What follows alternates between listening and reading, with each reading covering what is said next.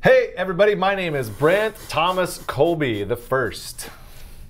And I'm Stephen Salmon, just like the fish. Oh!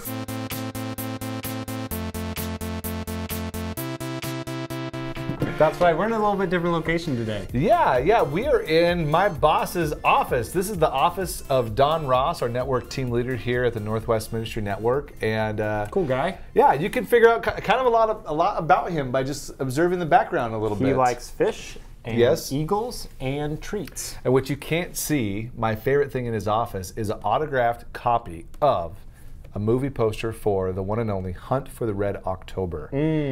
Yeah, it's a good movie. Also a good book. Yeah, good book. Yeah, and guy named Sean Connery starred in it. Maybe you've heard of him. The only Scottish Russian ever. Hey, you're listening to the Fusion Children's Ministry podcast, and today I hear we're not sponsored by something very exciting. We are. Well, we are not sponsored by the one and only Gandalf. You can't not pass. Well, Brent is also breaking things in his boss's office, so... That's right, I don't think he watches this. You know what? It's fine, because I just get to leave at the end of the day, and you work for him. Sorry, Don. What's something awesome today? We have something awesome that I genuinely am thinking of placing an order for right away. I'm concerned more stuff is going to fall off. I'm just saying that the things that you put on the bookshelf have all fallen off. The things that I have put on the bookshelf, totally This is what fell off. This is a friend of, actually this is Don's son, and a friend of mine is a little... I thought you were going to say your son and a friend of Don, but yeah, you know, I got it right. Anyways, I see where we went awry. 2 words, Stephen. Yes. Lego tape. Okay. Think about it. Hold Think on. about it. Lego and let tape. me show you about it. Okay. It is, of course, a Kickstarter, and I just want you to check it out. Now, they can't call it Lego tape because of brand infringement, et cetera, et cetera. I feel like that's like with Gandalf, too. Yeah. So this is Nemuno Loops, the toy block tape. The idea is you get the old nubbins from your Legos, and you put them, that's what they're called, right? No. You put them on a tape, and so you can stick the tape anywhere, and thus you can place your Legos Oh, anywhere. that's cool. Yeah, look at that. I like that. So there's the nubbins there on the desk, on the side, on the what? You have to get your weight differentials right though on your Legos that you're putting on the side of the wall, because some of those get pretty big and you just stack it on there, and in the middle of the night what happened with this picture is going to happen all your work. Yeah, my boys love this on their room. That would be really cool. What if you could get the craggle, from the glue, and you could glue it on the ceiling almost. That'd be cool. That'd be kind of cool. A universe of limitless possibilities. So clearly there's nothing you can't do with, don't call it Lego. Yeah. Lego tape. Not Lego tape. Yeah. Nice. What are we talking about today, Grant? Something very, very important. Okay. And you need to look at us in the eyes, because you watching this need to pay attention. Today we are going to discuss how to say no. No. I was hoping we could say it at the same time. We did. How to say no. It is one of the most critical things you can learn to do, not just in children's ministry, in any ministry position. Because unlike most jobs, you have people asking you, I mean, it's true for many jobs, but specifically for ministry. Ministry is a whole nother animal, though. People are asking you for stuff, to do stuff all the time. Right, and then they go, but this is for people, and that's your job.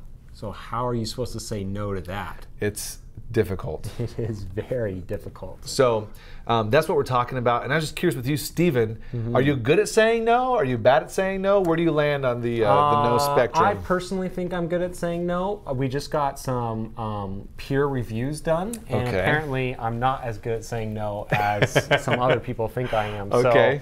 So obviously I need to get better at it too, but...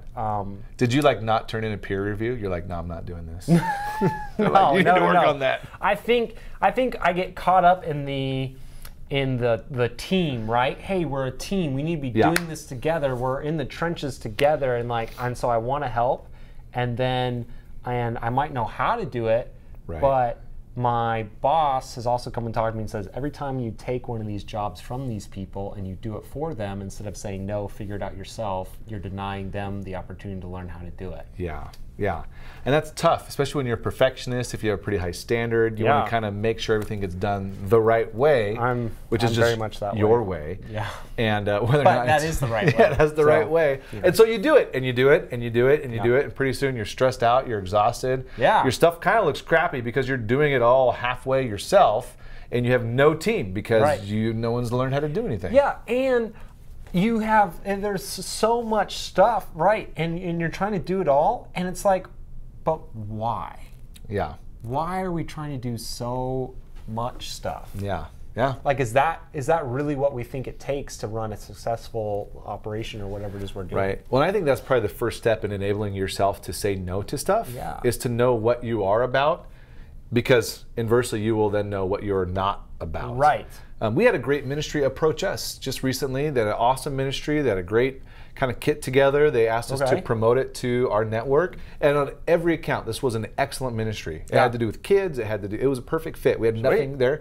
But I had to tell them no, because it was not what we were about. Oh, and by saying no to that thing, it freed me up to say yes to a lot of other things that we are about. Yeah. And it's tough when you look at something and you're like, this is good, there's nothing bad with it, but why wouldn't we do it? Well, it's not central to why we're here and what our mission is, what we're trying to accomplish. I heard someone talk about once that they had to learn how to say no because they were doing so much stuff in the year, but it was things that they just did that year. It wasn't things that they were just carrying over. Right. And that the moment they said no to a bunch of good things that they were doing, they were able to focus on 5 great things that they were doing and really make those things way better than they'd ever been before. It actually brought more people in.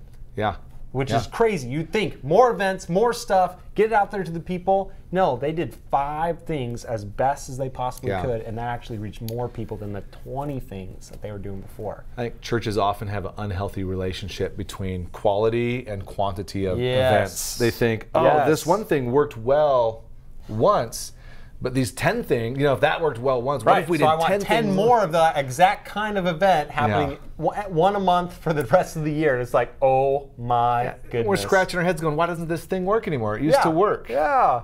Well, you got volunteers who are lying in a corner in the fetal position because they're scared. You got a pastor who doesn't pulled out all their hair because nothing's going right. And you're like, oh, what's going on? I thought this was great. No, and everyone's just spent, burnt out, everything. Yeah, I realize every time I say yes to something, there's like 10 other good things I have to say no to. Right. And that 10-to-1 ratio, I mean, it sounds like an exaggeration, but it may be even an underestimation. Yeah. Every time you agree or decide to do a thing, there's probably 10 other things that you could have done or would have done that you now have to say no to.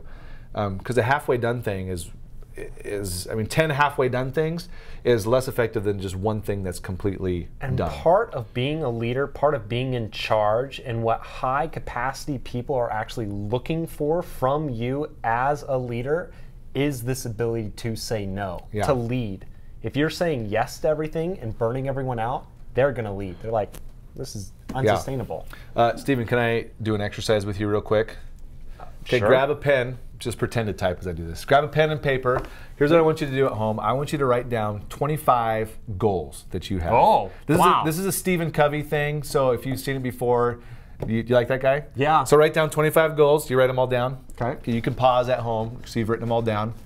Okay, now hit play. We're reading the Stephen Covey here's what I want you to do is to circle the top 5 of those 25. So you have 25 goals. These are the things I'd like to do. There's 5 of these I really want to do. We're doing one of his books right now, 4 Disciplines of Execution, and goes through all this. So good. So you circled 5. Now, you have to pick the one thing that you really want to do out of that top 5. Right. You got it? Yeah. Okay, so that becomes your goal.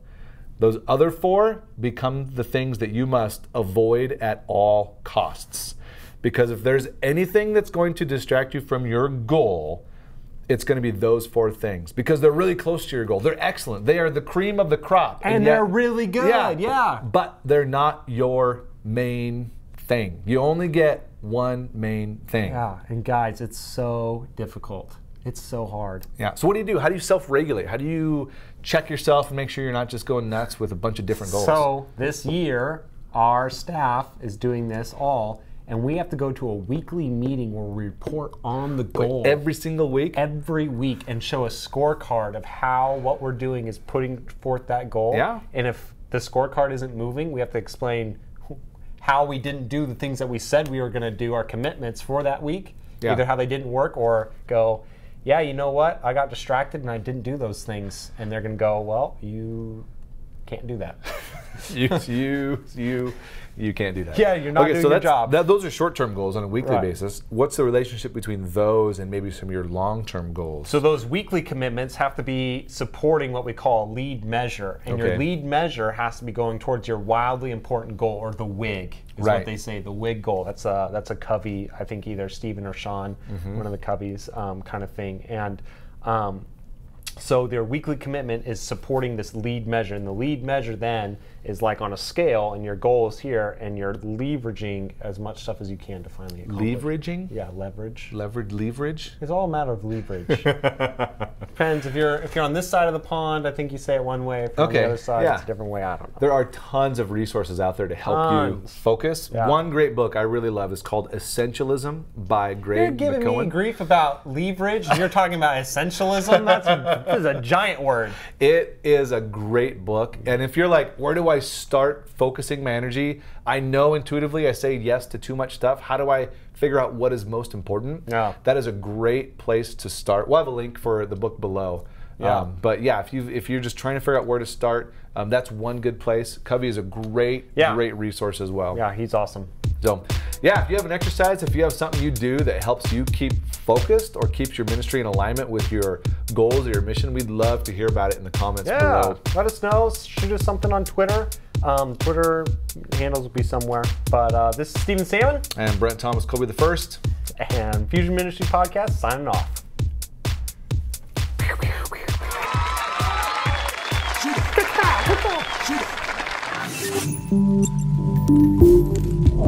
it.